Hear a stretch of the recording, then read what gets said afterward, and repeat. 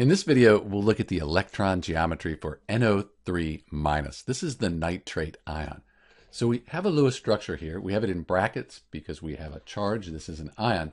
And then we have our valence electrons all distributed around the atoms. So each atom has an octet.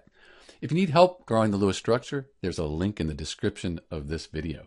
So we have our Lewis structure. We can see that the central nitrogen has three things attached to it. It has these three oxygen atoms.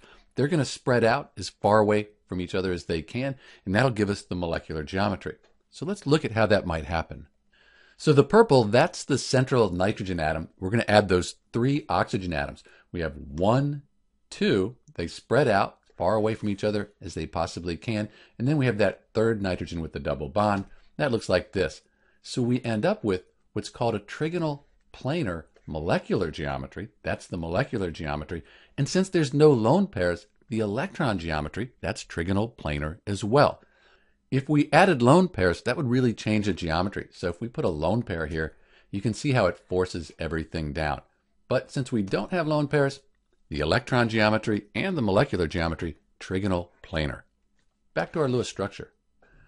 Note that we would have resonance here. So the double bond, we could draw it here, we could put it here, or here. So we would have three equivalent resonance structures. In the actual structure, that would be an average of those three resonance structures. But the molecular geometry and electron geometry for NO3-, the nitrate ion, that's going to be trigonal planar. This is Dr. B. Thanks for watching.